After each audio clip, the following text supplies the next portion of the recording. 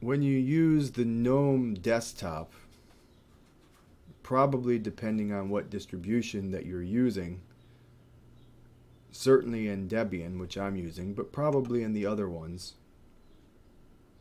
very likely in the other ones, to make the Gnome desktop more usable, more friendly, it probably would be a good thing to install extensions. And it's not all that obvious to people who aren't used to it. Although if you're able to install Debian, you probably already know this, but maybe you're using Ubuntu Gnome or some such thing as this. So the first thing to do is to bring up your tweak tool. It's a weird thing, but right in that there's something called extensions, and you can turn them on and off at will, except they're not all there.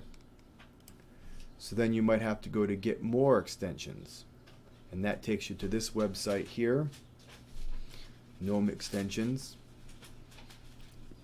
And it's just a website where you can select different extensions to help make your desktop more, customizable and easier to use. For instance, I have a bottom panel, I don't know if it's going to show up on the video, that has all my favorites. I have an applications menu up here on top, which may or may not show up on this video, which would not be there in the standard Gnome desktop. Places for, files and home documents, music, video.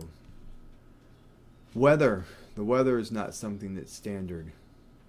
And there's many, and at the bottom here I have showing what window I'm using. Otherwise it's very difficult to see on a Gnome desktop.